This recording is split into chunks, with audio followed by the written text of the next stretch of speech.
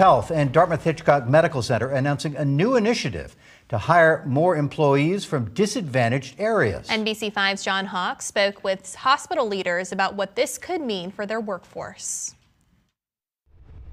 One of the largest hospital networks in the region, Dartmouth Health, joining 16 other health networks across the country in a new workforce commitment.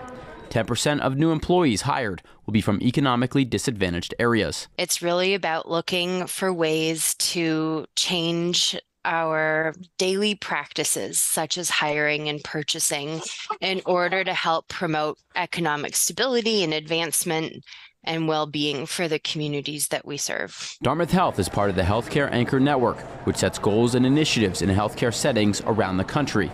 And with the workforce shortage in hospitals, this initiative is as crucial as ever. It's not just about the outcome at the end, at the technical end of this initial pledge or the metric. It's really approaching the way we work in a different way. With over 1,000 different kinds of jobs across the health network, they have a workforce development school to get people certifications and the necessary training to work in a hospital. We offered paid training programs for roles like medical assistants, licensed nurse assistants, pharmacy technicians, surgical technologists, roles that require some type of license or credential in order to get started. Dartmouth-run facilities are in rural settings, often limiting the ability to hire, offering unique challenges like the availability of housing, transportation, and childcare.